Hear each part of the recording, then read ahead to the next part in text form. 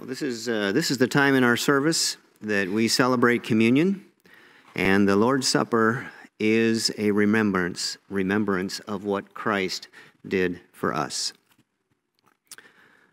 We are so blessed each week when we celebrate together to be reminded of His love and also to be reminded of the joy that is ours and the peace we have with Him because of His finished work at the cross. Our passage this morning to help us remember Jesus is Romans 5, 1 and 2. If you don't have a Bible, there are some men that are up front. They're going to walk down the aisles, hold up your hand, and they'd be happy to put one in your hands. And if you don't own a Bible, please take one. Take this one with you as a gift from Grace Bible Church. So let's pray. Father God, how great Thou art. You would choose to send your Son to suffer for depraved sinners like us. You would give Him the heart to willfully, obediently, and joyfully go to the cross, suffer a death beyond imagination, so that we could have life and be restored to You forever. Thank You, Father. In Jesus' name, amen.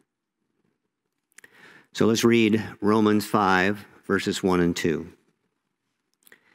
Therefore, having been justified by faith, we have peace with God through our Lord Jesus Christ, through whom also we have obtained our introduction by faith into this grace in which we stand. We exult in hope of the glory of God. The phrase in verse 1, having been justified by faith, summarizes most of Paul's discussion in Romans 3:21 through the end of chapter 4. This is concerning justification by faith alone and not by works. And the word therefore at the beginning of this verse is the connecting word to what Paul wrote in the preceding verses in Romans 4. In Romans 4:25, God's entire redemptive plan is summarized. It says, He who was delivered over because of our transgressions and was raised because of our justification. Christ died for our sins and was raised again for our justification. These two statements are inseparably bound together. Without His death, there is no basis for pardoning of sin. Without His resurrection, there would be no proof of Jesus' power over sin and death. So what is justification? Well, Wayne Grudem defines it this way: justification is an instantaneous legal act of God in which He thinks of our sins forgiven and Christ's righteousness as belonging to us, and He declares us righteous in His sight. This message is so simple, and it is clear to all who will hear. The power of the message is available to all who will reach out to Him in faith. There are 6 significant truths and six great realities that are inherent to justification and salvation. And they are peace with God, standing in grace, hope of glory, assurance of love, certainty of deliverance, and joy in God. 3 of these are found in Romans 5, verses 1 and 2. And the first one is, we have peace with God. In our prior relationship is described best as we were enemies of God. So before we can truly appreciate what it means to have peace with God, we must remember that as a human being, in our natural state, we were born an enemy of God. Every man, woman, and child on the planet, apart from salvation, is at enmity with God. Being an enemy of God is not to be taken lightly. It's not our attitude, and it's not a feeling. It is that we don't have a relationship with God. And without a relationship, God is not for you. He is against you. The psalmist tells us that God is an honest judge. He is angry with the wicked every day. Whether unbelievers are conscious of it or not, I certainly was not. They may think they respect God, admire God, and even worship and believe in God. But the truth is that the natural man cannot understand the things of God because they are spiritually appraised, and apart from believing the gospel of Jesus Christ, they are at war with God. God is at war with the unredeemed sinner. An unredeemed man is at war with God. But for the redeemed man, the justified man, God's anger has been satisfied with the perfect sacrifice of Christ on our behalf. Now we enjoy a permanent peace, and we are secure because of our relationship with God.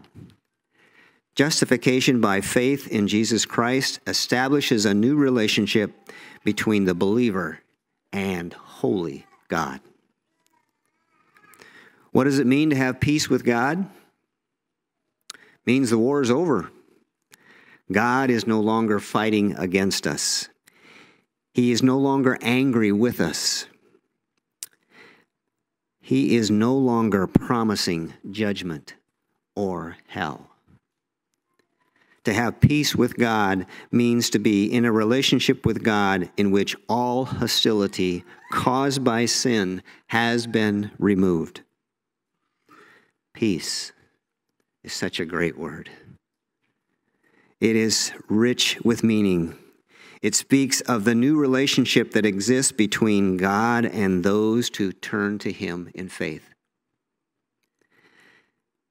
God took the initiative in pursuing peace with us by sending His Son to die in our place. And I am often reminded that on my own, even in my best efforts, on my best days, I could not create peace with God. The second great reality is in verse 2. Verse 2 says, "Through whom also we have obtained our introduction by faith into this grace in which we stand." Through whom refers to Christ. And it is through His work on the cross, through His atonement, and through His consistent, never-ending, never-failing intercessory work on our behalf, we have obtained our introduction. Or more simply put, our access into grace. We are standing in God's grace. The Greek word for stand is histeme, which means to abide in or continue in. This is simply saying that to stand in His grace, we are presently abiding in and will continue in this secure and permanent position in God's family forever. The third reality that is mentioned in Romans 5, 1 and 2 is we exult in the hope of glory of God. The word exult in this passage means to rejoice. It is one of the highest levels of joy known. It's not an emotional joy, but it is one that you have confidence in that it will last forever. The believer's joy is not simply something that they hope to experience in the future, but it is a present reality, even in the times of trials and distress. Hope in this passage means to have confidence in God's promises. Without the promises of God stated in His Word, we as believers would have no hope. MacArthur says, the word hope in the New Testament contains no uncertainty. It speaks of something that is certain, but not yet realized. 1 Timothy 1:1 says that Jesus is our hope. He is our peace. He is the source of our grace. Our hope is in the sufficiency of Christ. Our future glory is based on Him, as is everything else. So we have confidence in knowing that we are at peace with God. We have confidence in knowing that we stand in His grace. We have confidence in His promises, knowing that these things are true, all because of the work of Christ. We have no fear of our future. However, if you are here today and your hope is not in Christ, you have every reason to fear. Please know that we are glad that you are here, but you need to know that there is no hope, there is no joy, there is no peace without a relationship with Christ. And if you should die today, you are destined to be eternally separated from God and will be forever tormented in hell. Let today be the day of your salvation. Repent and believe in Jesus. Pray and seek His forgiveness. Pray the words that are in Psalm 51 to Him. Be gracious to me, O God, according to your loving kindness, according to the greatness of your compassion. Blot out my transgressions. Wash me thoroughly from my iniquity and cleanse me from my sin. Against you and you only I have sinned and done what is evil in your sight, so that you are justified when you speak and blameless when you judge. Blot out all my iniquities. Create in me a clean heart, O God, and renew a steadfast spirit within me. We want you to know that any one of the elders would be happy to talk with you after the service about what it means to have a relationship with Christ. If your hope is not in Christ, then please allow the communion elements to pass you by. And believers, let's examine our hearts and rejoice in remembering the saving grace of Christ's work on the cross. Please use this time to meditate on His goodness and to acknowledge any unconfessed sin. Men, come in service, and I'll be back in a few minutes to close this time in prayer.